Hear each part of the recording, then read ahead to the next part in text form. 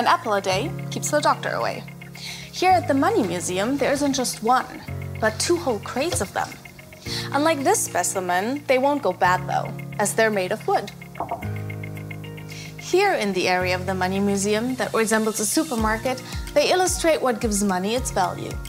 Money is a means of exchange, which is ultimately used to swap for goods, such as apples.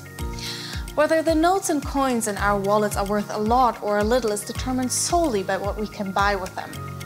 If, for example, the price of a kilo of apples rises from €1.99 to €2.49, our money has less purchasing power. We get fewer apples for the same amount of cash.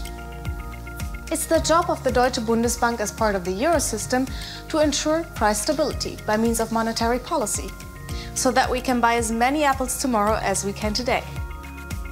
Other exciting and interesting facts about monetary policy are brought to life here at the Money Museum. For more information, please visit bundesbank.de/moneymuseum.